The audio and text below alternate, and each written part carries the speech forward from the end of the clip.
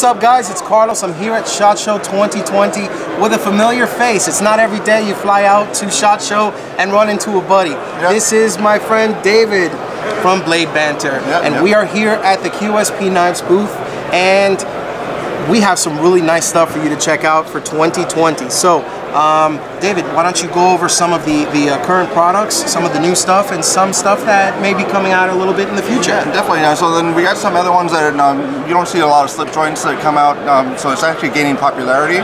So this is where we're going to have the Falcon. That's going to be this type of design for it. So that carbon fiber plays with the light awesome. It's something you can get kind of lost in. You're going to have the blade style right there. So it's going to be a pretty cool one. We also have Damascus, so that's coming into good favor now. So it's not going to be something that you're going to get from Pakistan, which is really horrible.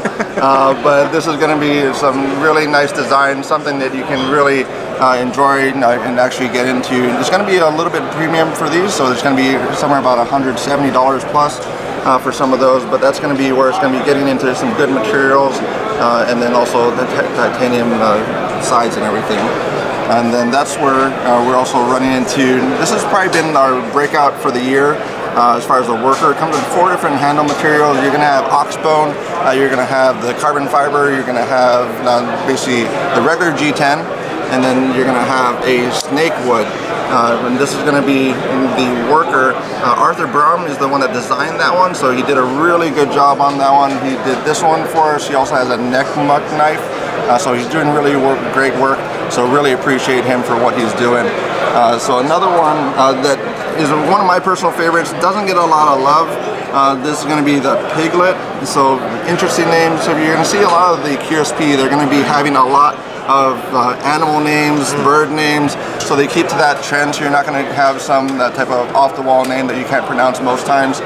But that's going to be a thumb stud knife, 14C28. So anybody that's kind of getting burnt out on D2, there you go for that one. And if you really want to get into some premium stuff, this one is a Dama steel, not Damascus. And then it has Raffir Noble handles. That is something that is going to be like wood in a sense, because it's going to actually have a different look for it as you go. So that's going to be something that's going to be different for every single one. Plays with the light, excellent for that one. So going off to another one, so the Mamba has been one that has been Aaron's favorite. So the owner and designer, he actually likes the Mamba quite a bit. And then we have Raffir Noble on this one. The base model one is the one that's in carbon fiber and also least expensive. You're going to find that probably about $80, and then some discount codes might help you out with that as well.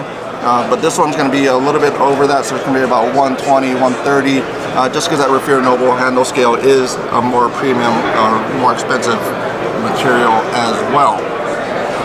Going into one that I think we sold 400 of these on drop.com in 3 days. So that's going to be this knife here, the Penguin. So going off another bird name for that one. Very nice. Yeah. I really like the blade shape on that, and I think the micarta really gives it that. Yeah, so try that one out. I mean, that's going to be a nice one. I don't know if you got it in hand.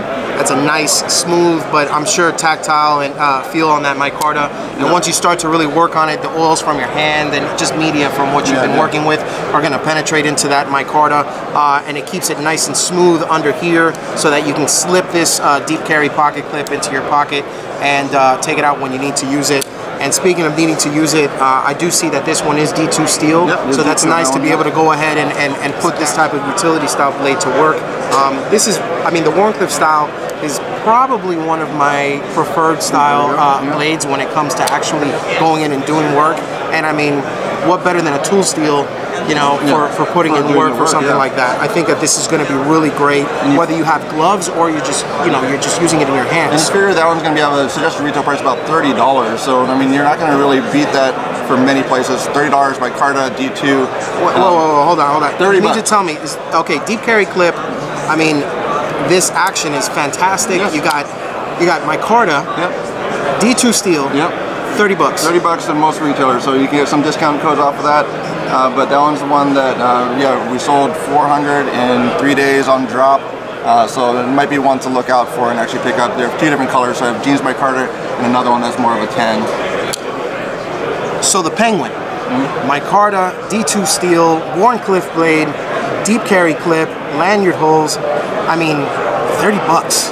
Wow, that's some serious value, man. I might need to pick up one of these, man. I really do. Okay. Hand in hand makes a big difference on some of those too. So coming here, having the opportunity to be able to put this in your hand and actually see how it feels, and see if it's a fit for you. That's why I really like coming to shows like this, where you get to unveil some of the current new and prototype models. Going into 2020. And I mean, this is what makes it great for reviewers such as myself and reviewers such as yourself. To really get a hold of this and see how it works in our personal lives. So 2017 is when QSP Quality Service Price came to market. They're doing OEM work before that, doing OEM work now. So that's kind of where that started out. So we have 2 other models to round it out. So these are going to go also in the premium side. So Refear is a well-known name for a lot of handle materials and everything else. So this is Refear stabilized wood, and also Refear mammoth tooth. So a tooth of a mammoth, the extinct elephant. So that's where you're going to have that. And this is going to be a lock back as well. So taking it up a notch for some of those traditional styles for some of those. Wow, that's a beautiful lock back. I mean, just the way that this is inlaid here with a nice traditional lock back, that spine right here is looking really, really nice. And that two-handed opening is still nice and smooth. Even though it calls back to that traditional lock back, it's actually really smooth opening and closing. I like that a lot.